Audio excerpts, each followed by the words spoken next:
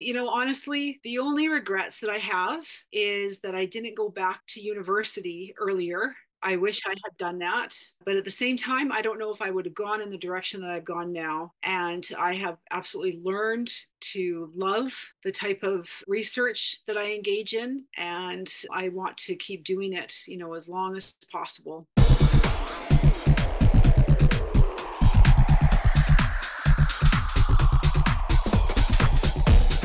Hey, fellow workers, welcome to the Alberta Worker Podcast. You are tuning in to episode 2 of season 3. We are a proud member of the Labour Radio Network as well as proud member of the Harbinger Media Network, broadcasting from the territory of the Niitsitapi. And we have a very special guest today. My guest is Mary Siever, an aspiring mother scholar. And I know that some of you out there might be wondering, oh, you have the same last name. Are you related? Well, we're not biologically related. However, Mary and I have, as of less than a week ago, when we're recording this message, celebrated our 29th wedding anniversary. So Mary is my spouse. I'm her spouse as well. Anyhow, I welcome Mary to the Alberta Worker Podcast. Thank you. Glad to have you here. So what we'll do is we'll just start off having you tell us your life story, where you grew up, your family life, what your education, that sort of thing. As well, tell us your personal labor history, your first job, subsequent jobs, what you're doing now, the path you got to get there. And you can either integrate those two together or do them separately. So the floor is yours. Okay. Well, thanks, Kim. I grew up in British Columbia, the lower mainland, largely in the greater Vancouver area. I was born in Maple Ridge and spent most of my life there, moving out into Vancouver and to a few other areas within the lower mainland. Also lived in Penticton for about a year. So I spent most of my life there until 3 years after we were married and we moved to Alberta. I am the oldest of 7 children. My parents lived in Maple Ridge most of our growing up years. And as the oldest of these children, I had a lot of responsibility caring for them and being a babysitter. And that kind of started the stage where I thought initially my jobs would go is mostly in childcare. That's not really what I wanted to do. I went to school there, graduated high school in 1989. And after that, I started working, though. Like, I did have some jobs previous to graduating high school, but I would say that really my first jobs were babysitting, not just my own family, but for other people. Being the oldest of so many children automatically made me a valid source for caring for other people's children. It took me a few years to realize that I really wasn't a fan of looking after other people's children, though I did continue in that later. So, after high school, I became a nanny, had a few different nannying jobs. They didn't last terribly long. Most of them were just for several months at a time. That was really the start of my working career. Actually, I did have a very brief job when I was about 15 years old. I think I was 14 or 15, where I worked in a restaurant bussing for only 2 weekends. I don't think I knew this. Oh, well, yeah, like it was very brief. A friend of mine got me the job. I tried it out, found that I really did not like it. I did not like being, first of all, working at that time of the day. Of course, I did end up working at that time of the day in other jobs. I had different types of jobs throughout the years. Some of them were very short term, and mostly because it's not necessarily that I lost interest, it's just so much that I just didn't feel suited to do those jobs. After I graduated, I did work in dry cleaner slash laundromat for some time. I didn't know this one either. Okay. Well, yeah, no, that was after high school. And I also worked at a gas station, graveyard shift. I knew that one. Yes, I discovered I do not like working in the middle of the night.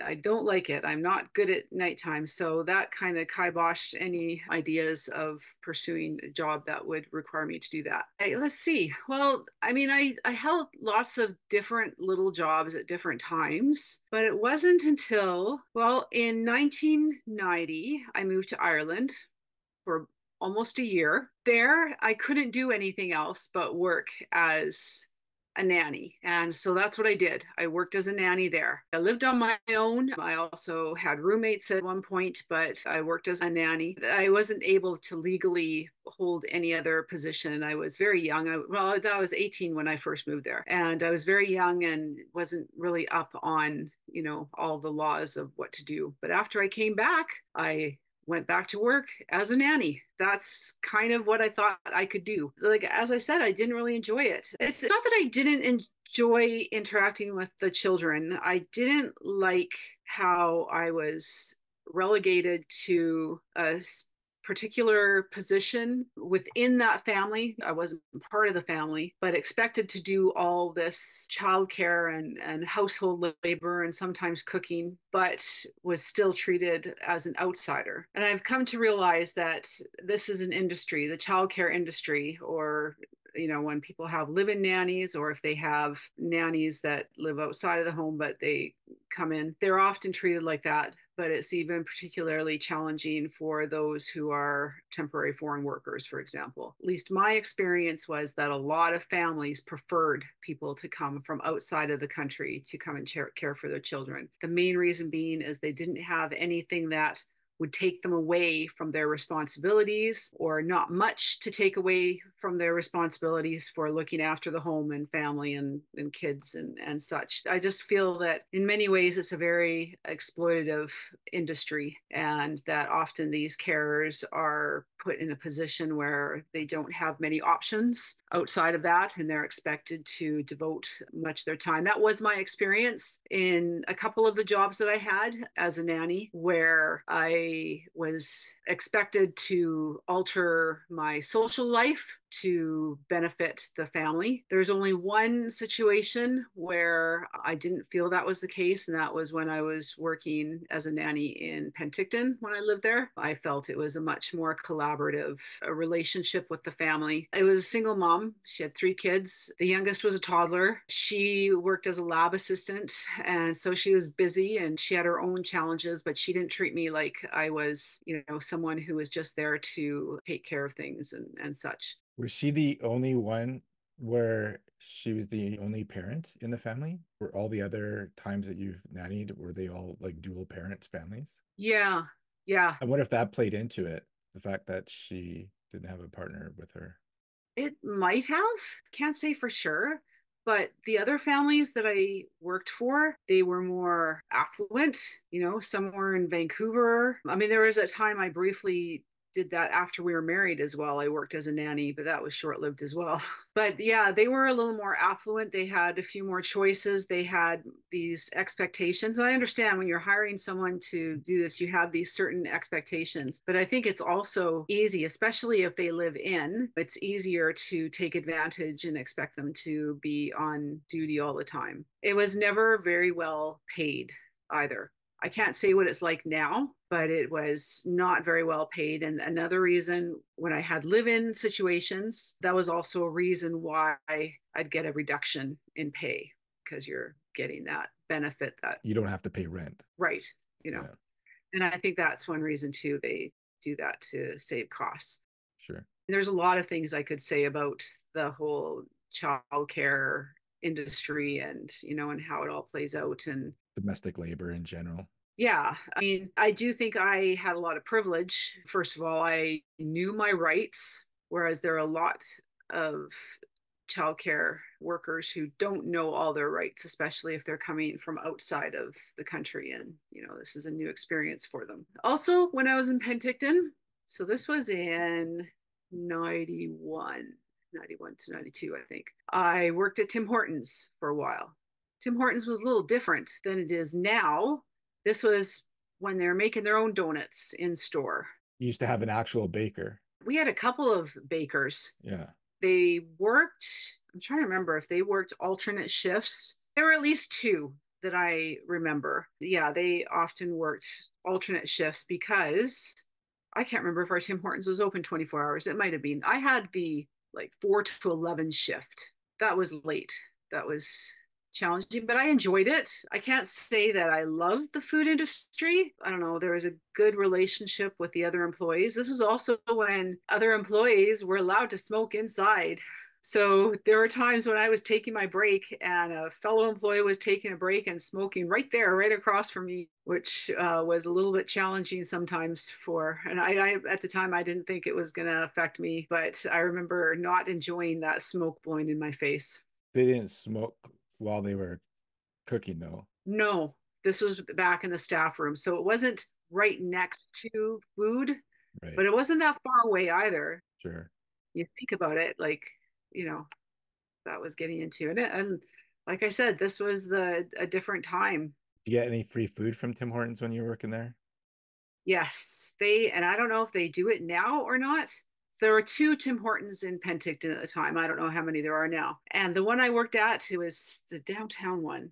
Yeah, I think it was the downtown one. They would box up like one of those lard boxes. They would box one of those up with day old donuts and donate it to the soup kitchen. I don't know if there was anything else that they donated, as well. But we were allowed to take up to like a donut sized box of donuts home.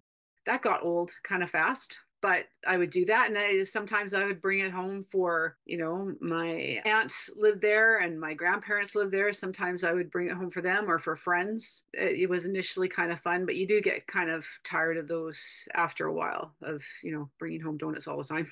I think after that, I worked at a store in Vancouver, Pacific Center, for some time.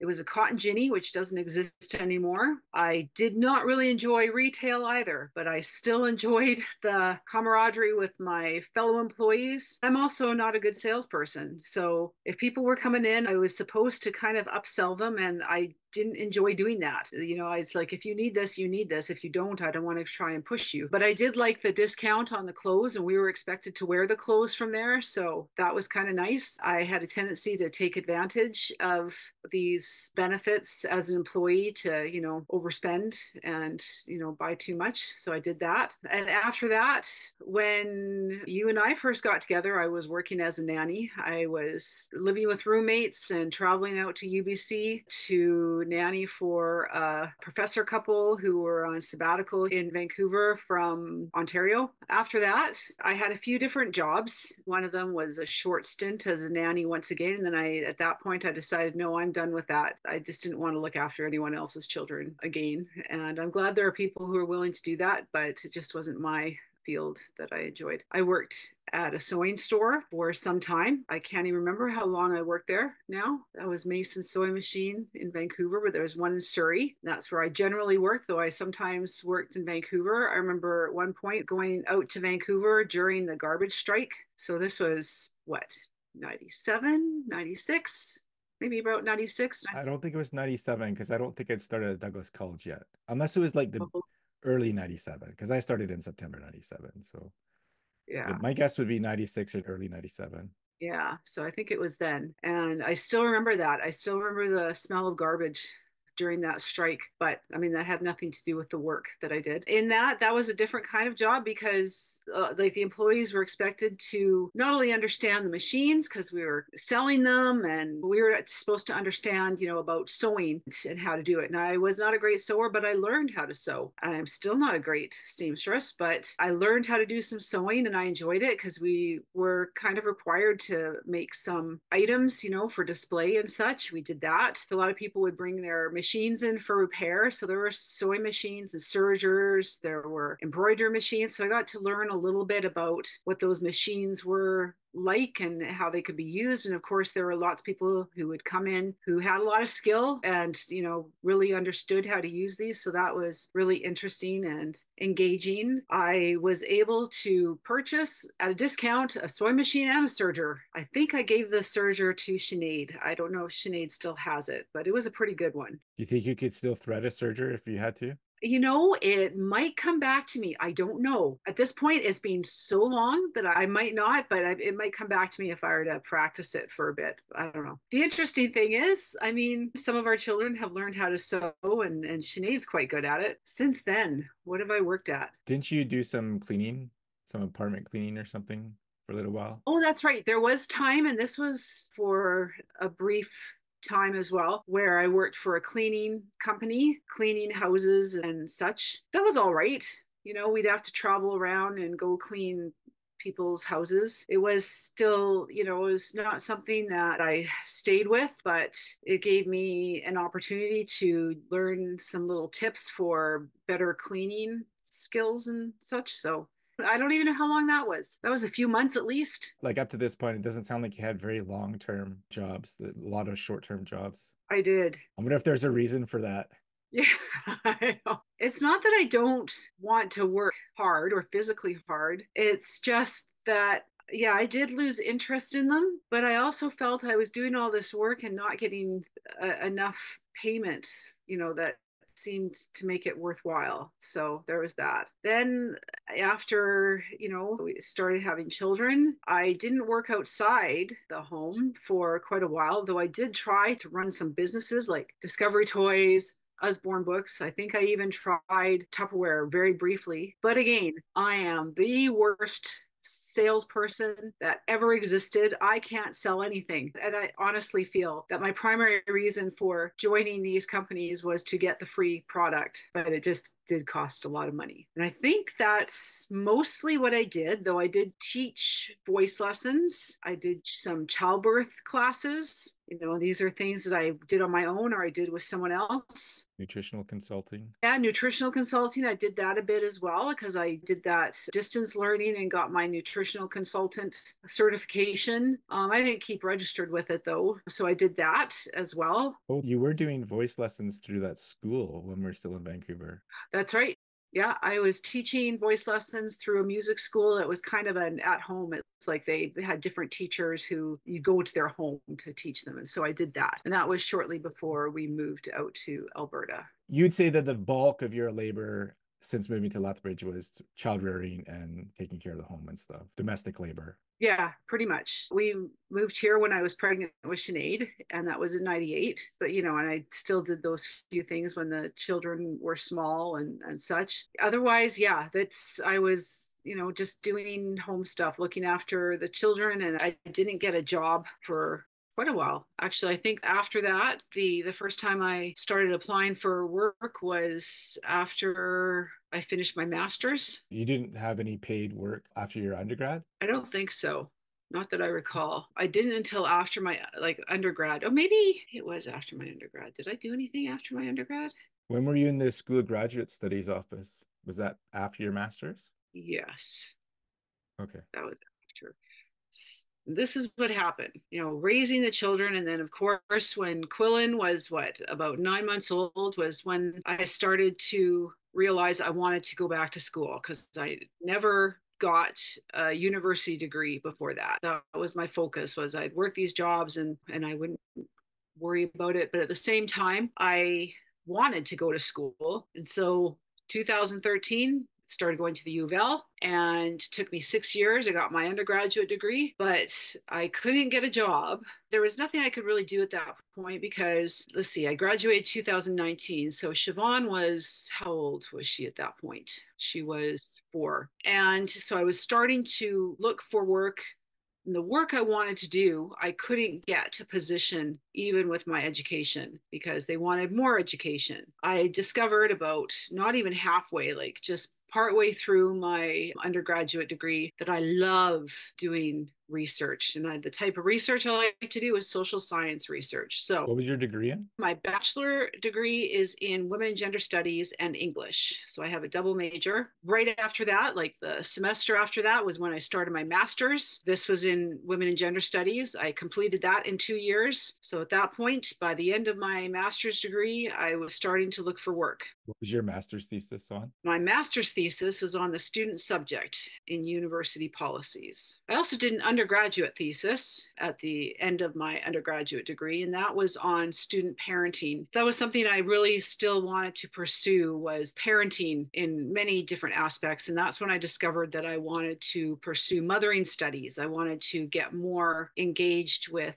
mothering scholarship. That was my plan with my master's, but didn't happen. The pandemic hit, and that kind of created some logistic issues with how my master's thesis was going to go, and we switched that. And so I studied the student subject in university policies. I did do some work towards the end of my undergraduate degree and as well in my master's, and this was research assistant work for a couple of different profs at different times. And those were short contract terms. During my master's, I worked as a teaching assistant because as a graduate student, you're expected to have these like graduate teaching assistant responsibilities where you assist in the department with teaching. So that includes marking, sometimes teaching, or, getting engaged in the class in some way. And so I did that and I got paid for that. And I also had, like, since then, different short-term contract research assistant jobs. But after I finished my master's, I worked in a few different short-term contract positions. I worked for the Canadian Women's Economic Council for a 4-month term, and that was kind of across a national position. They're a nonprofit organization that supports women, primarily newcomers, to find work and to get involved. So I was working for that organization. Briefly, my supervisor was based in Quebec, I believe. Maybe it was Ontario. Actually, I think she was in Ontario. And there were other managers, different parts of the country. One in Newfoundland and Labrador. Another manager was in BC, Vancouver area. Other employees, of course, spread out across the country in different capacities. So that was interesting because this was all online. The work I was doing was from home, and our meetings were online, and they would be scheduled in different time zones. So that was fascinating and challenging, but it still worked. I really enjoyed that organization because of the work that they're doing. It was really aligning with my own values and what I want to do. But I also have worked other short-term contracts. I worked about 1.5 years for Women's Space here in Lethbridge, nonprofit organization that provides support for low-income women and their families. Basically, anyone who needs a support to file their taxes or to get, with ID services and such. They're an organization that I've been involved with, I was engaged with in other capacities, like on their board at one point, and they do great work and it's important work. So that's the kind of work that I want to do, is supportive work to help those who are marginalized or who need those supports in different ways. So nonprofit work is what I enjoy doing, and I would have stayed with it if it had been more full-time, but it was part-time and not something that could be sustainable in the long run. What were you doing for them? I was basically taking care of the office, so taking care of emails. I was also doing the tax clinic. I would help file taxes. We had other volunteers who also do that. It's something they still do. I've had ongoing other research assistant work currently, as I'm just finished the first year of my PhD, and I'm in the Cultural, Social, and Political Thought program at the University of Lethbridge. I've been working as a research assistant, currently as a graduate teaching assistant. Oh, something else I forgot was that previous to starting my PhD, I worked for a couple of different universities as a sessional instructor. A couple of them have been online, something I'm doing currently right now for another post-secondary institution in Alberta, and also some in person at the University of Lethbridge. That I've really enjoyed doing, is engaging with students and teaching them, especially when I get the opportunity to teach women and gender studies courses. And I really enjoy the research assistant work, even though it's not full-time, but it's something that really is, I find, engaging, the different topics that we get to engage in and the different work that we get to do. So what are some of the courses you've been teaching? Well, the first courses I taught, I was teaching 2 sessions of women and gender studies, like the 1000 level at Mount Royal University, and that was an online for 1 semester. The semester after that, I was teaching women and gender studies at the University of Lethbridge, and I was teaching feminist research. That was the first time I taught that course. And then after that, I started my PhD studies, and I was doing my own coursework, but I was also teaching women and gender studies, activism, and advocacy. And I love teaching that. That was in person at the University of Lethbridge. And this past semester for the U of L, I was teaching feminist research again. And this upcoming fall, I'll be teaching Women and Gender Studies 1000 at the University of Lethbridge. So this is all as a sessional, not as a full-time contract position. And are you teaching right now? I am teaching online for Red Deer Polytechnic, not women and gender studies. It's a business communication course, which at first had me a little bit panicking because I thought, now I'm not in business. How can I teach this? But they have a master course. All I've had to do is to teach the course, which I'm doing. I'm actually enjoying it, where it's online as well. It's a little bit different. Like the assignments that the students have are all writing assignments. So there's like more of them than I've had in the past. In the past, I've largely been marking papers, longer writing assignments. And these are writing assignments, but it's kind of a different focus. It's about business communications. It's going well. Red Deer Polytechnic, their spring term, and it's a shortened term, like a summer term that would be half the time as the others. So and that's it for now. Great. And so you're teaching in the fall at the University of Lethbridge. That's just a one semester contract again? Yep, so far. They may ask me, I hope they do ask me to teach again, because I love the Women and Gender Studies department at the University of Lethbridge is my department. I love it. I want to help out as much as I can. And I love the excitement of students. So I'm sure you appreciate the fact that you have a contract, but probably don't appreciate the precarity of it each semester. yes, pretty much. I've had, especially in the last 3 years or so, I've just had contract positions. Oh, another one I forgot. I also was a writer for a short term project, and this was like about a year ago with Red Crow College. Right. They were doing the reaccreditation of one of their programs, and I was the writer for that project. So that required me, doing a lot of work at home, but also driving out, which was a lovely drive to stand off every week. I think it was every week, wasn't it? It wasn't, yeah, it was once a week. Yeah, it was once a week, but you carpooled, so you personally would only drive every other week. Yeah, like we took turns. I was carpooling with someone else who was on the committee. So yeah, and that was just for the summer. So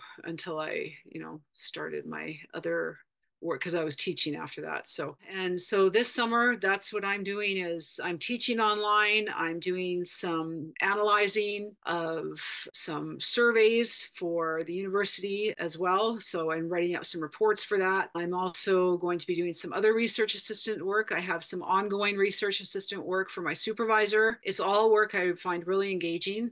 Some of it's historical analysis, archival work. I'm not a historian, but it's something I find really engaging. I enjoy it. Cool. So you said you have finished 1 year of your PhD, so all your coursework is out of the way.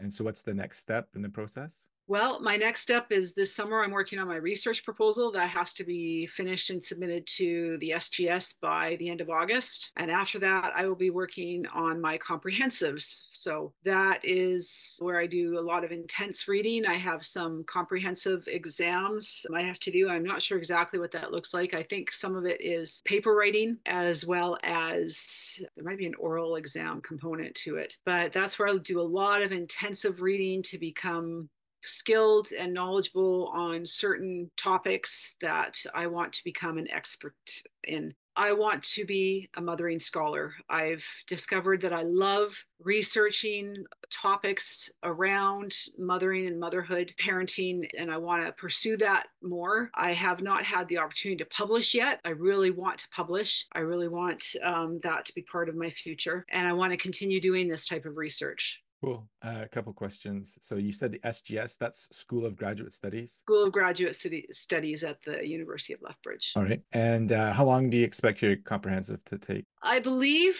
that I have to complete them within a year. So Okay. it'll start by the end of the start of September, sort of end of August, and then I'll have a year to complete them. And then after that, I get to start my own research. All right. And that'll take a couple years. Yeah. And what's your subject matter for your research? So my plan for my doctoral thesis, they call it a thesis, but I know some places dissertation, it's the same thing, is looking at the experiences of parents and caregivers who are accessing supports for their children who have ADHD, attention deficit hyperactive disorder, and are on the autism spectrum. Initially, I was looking broadly at neurodivergency, but there are a lot of different neurodivergent conditions. And so I decided to focus on these two. There's a lot of relationship between them. So I want to see the experiences of parents and caregivers, how they're accessing supports and services. And I'm looking at it through a mothering lens. So I do have my own ideas about why it can be so challenging to get the supports needed. And that a lot of that has to do with the attitudes around mothering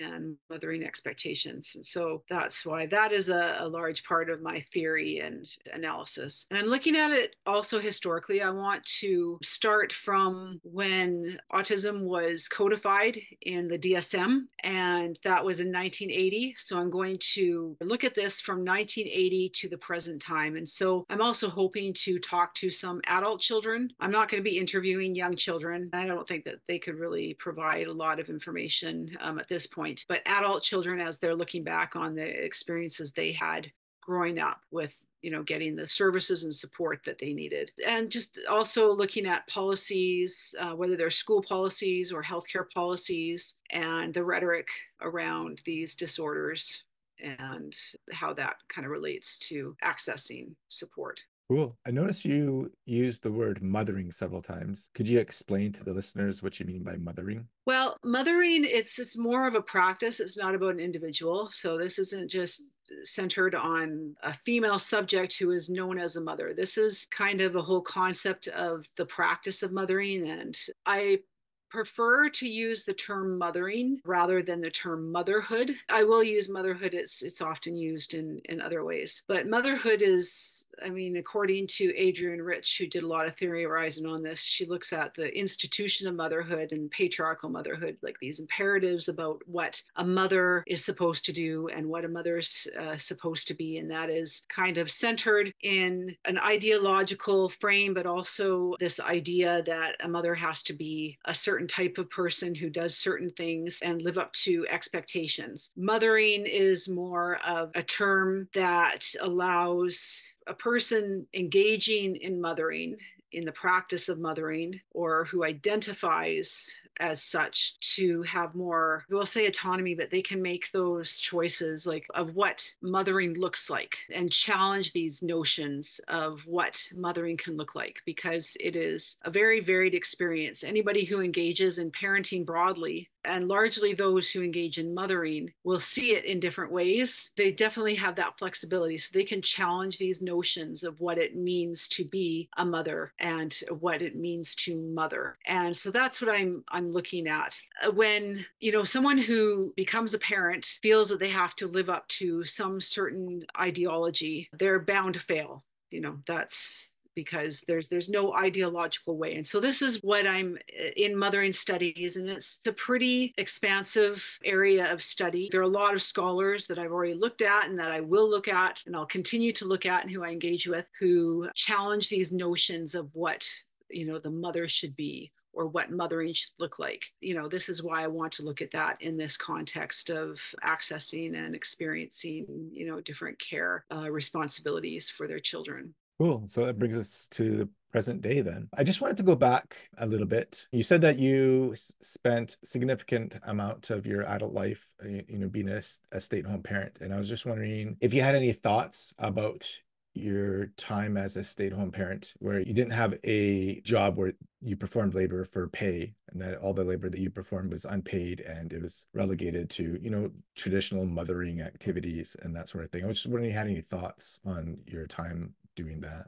Yeah, I do have thoughts. I mean, because it was important to me. I realized, even though at the start, like I really wanted to focus on being that stay-at-home parent, as long as possible until my children were older and much more independent. And I thought that would satisfy me completely. But I realized it didn't satisfy me completely. There were other things I wanted to do, but it was challenging. I mean, part of this was when you were going out to work, it was, and we only had one vehicle, and it could be challenging for me to try and do things. Pretty much the whole time I was homeschooling as well. I enjoyed it in the younger years, not as much in the high school years.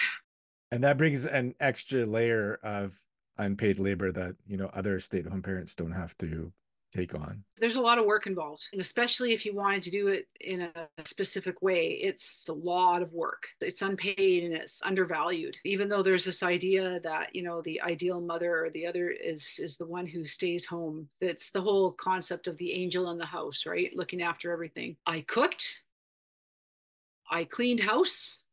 I still like to have a clean house. You like the end result. I like the end result. You are a much better cook than I am, and you always have been. Though I'm not saying I was bad. I don't think I'm a bad cook, and I still do a little bit of cooking. Nobody died as a result of your cooking. No. But it's not something I really enjoy doing. And cleaning house, I'm not going to say I enjoy doing it. I don't love it, but I do it because it needs to be done. And I appreciate that it's done. I had someone ask me once if it gave me satisfaction to do this type of work, to keep the house clean and to cook for my family, that there's just this ultimate satisfaction in this activity. And I thought, no, not really. I really think everybody needs to be involved in keeping the house presentable and doing stuff. I mean, doing stuff and looking after our family is important to me, but not important as my sole job or responsibility. And we have since discovered that it is something you are much better at than I am. It's too bad we didn't learn that lesson early on in our marriage. Right. What did your parents do for a living while you were growing up? Well, my mom largely stayed home, and it wasn't until I was older, and actually I think it wasn't until I was an adult, that she started working. And like, she worked in thrift stores, retail type of work, and she didn't work a lot while I was growing up. My dad had his own business that he ran for several years. I don't even know how long it was. I remember he had it. He cleaned carpets and did flood restoration and even fire restoration. I think that was actually what was part of his downfall. Was that like right your entire time growing up as a young child? He was doing that? Mostly, yeah. Like, I think when I was a baby, he worked at Kraft Foods. Okay. I don't remember him ever working there. So, but as far back as I can remember, when I was quite young, he had started his own company, and it was a carpet cleaning company. And he had that business into my early teens. And then he went bankrupt. Unfortunately, our house was tied up in that. So we lost our house too. And, it like everything. And that put us into further difficulties. And they never really recovered after that, eh? No, never did. He got involved in a lot of different businesses. I don't recall him actually, he may have had one or two short-term type jobs or whatever. He largely had these businesses that he would start. So they're like multi-level marketing businesses and were these products. And later on, he worked in security until he was rather forced to retire. Like you weren't at home anymore. In fact, I don't think it was until they moved to Lethbridge that he started working with the commissioners. Yeah. Yeah, that's right. I think he started working with them. I don't know if he worked that before. I don't know what he was doing after we moved out here, what sort of work he was doing. I mean, I know he had businesses, but he never actually made any money from them. I think he mostly spent money on them. And you said you were the oldest of 7 children. Do you know what your siblings are doing for work right now? My sister's next in age. She's a teacher in BC. My brother next to that, he got librarian degree, I believe. And he's currently working, I believe, for a law company, and he manages their social media. That's the last I heard. I'm not sure if that's still. He left there a few years ago. Okay, what you doing now? Well, he was self-employed as a website developer, Right. but has since moved on with a company. So he's a website developer for this website development company. Yeah. But I'm pretty sure he has a library degree, doesn't he? Yeah, he was working for a law office managing their library until he went out on his own to do website development. So he's got that. The others, I mean, they've had different jobs. One of my brothers is in construction, and he and his partner had a store that they ran. I don't know. I've never been to it, but I think it was like fantasy type of stuff that they sold. But he's also worked in construction, and I think he's got like, I'm not sure which level of, I know that they have all those different levels. So he's doing that. Another brother is a single dad. I believe at one point he was working for a nonprofit organization. I'm not sure exactly what he's doing now. I don't really talk to a lot of my siblings very often. Yeah, for a little while, he and his partner were doing like catering or something. And then they were also selling different brands of whiskey. Oh, okay. I haven't kept up with how that's been going, if that's still something they're doing, or if they're doing something different now. The younger sister, who was working for Shaw for a while doing customer service, she's done a few different jobs like that, customer service type of work or support systems. And a younger brother who has worked in different factories. Your younger sister, the youngest sister, wasn't she working for an insurance company? Last I heard, I think she was working for an insurance company. She was at some point. I don't think she's doing that now, but I think she did at some point. Yeah. Right. And she's getting ready to have a baby pretty soon. She is, yeah. So that's what everybody did. I mean, the sister who's next in age to me, she was the first one to get a university degree, and then she got an education degree as well. And then brother next he went to university. Yeah, they've all gone to different, Didn't he go to Langara? Yeah, I think that's where it was. All right. So a question that I always ask my guests is, how has your intersections of marginalization ever influenced your experiences as a worker? And so, that's basically, how has your gender, your sexuality, your ability levels, economic class, religion, ethnicity, or whatever, how have those influenced how you've experienced the workplace? Well, I think largely because I was raised to always be nice, that has influenced how I have interacted with some in the workplace, where I will prioritize being the nice person and not making waves. I don't think my identity has, even though perhaps as a woman, identifying as a woman, that may have had some influence. I think now, I don't know if ageism is involved in the fact that I've only been able to get short-term contract jobs in the last few years. I think that could very well play a role. I didn't really think about it because I was diagnosed as an adult with ADHD, that I started to wonder if my short-term positions that I held was related to that. That's entirely possible. I think that's what I was trying to get at earlier in our conversation. That's all I can really think of. I am in a very privileged position as a white Canadian. It's been a few generations since my ancestors who immigrated and settled here. So I'm seen as, a bona fide Canadian. So I haven't faced any of those issues that I know many newcomers face. Otherwise, I can't think of anything else where I was. So I'm also, a cis heterosexual person. I don't think that's ever come up, but it wouldn't, because it's seen as the norm, right? So. All right, cool. Any final thoughts for our listeners? Honestly, the only regrets that I have is that I didn't go back to university earlier. I wish I had done that.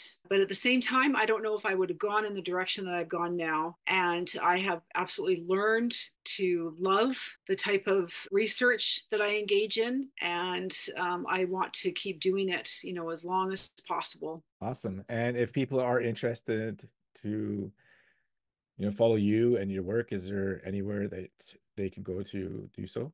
Social media, or if you have like a website? Or I'm on Instagram. I don't get on there a whole lot, but I do sometimes. I'm still kind of on Twitter, and I refuse to call it X. It's Twitter. The same, I don't get on there very often. It's mostly to engage with some of the, people that I follow or who follow me. I'm on Facebook. I will post things that are of interest to me. There's nowhere else that I'm really largely involved in except there, and it's just my name.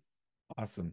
And if people are interested in following the Alberta Worker, you can find us on social media. We're on Facebook, Twitter, and LinkedIn. You can also visit our website at albertaworker.ca. While you're there, you might as well sign up for our email newsletter. We have daily, weekly, and monthly versions available. If you like this podcast episode, please rate and review it. And we'd also depend on the support of listeners just like you. Please, if you are interested in providing some financial support, whether a one-time donation or a monthly subscription for as little as $1 a month, just visit us at albertaworker.ca/support. Thank you, Mary, for joining us today. Thank you to all the listeners for tuning in. And as always, solidarity. Solidarity.